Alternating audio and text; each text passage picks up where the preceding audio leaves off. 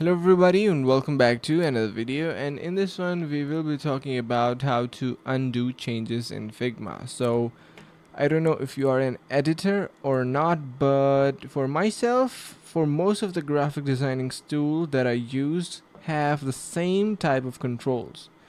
So let's just say you're using Adobe Photoshop, right? You just make a mistake.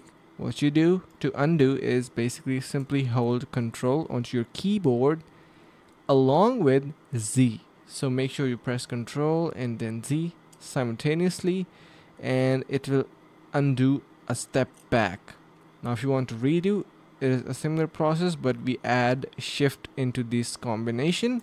So press and hold Control Shift and Z and it will redo. And for undo, similarly, you simply need to hold Control Z, or if you are using a Mac, you can use Command or Z.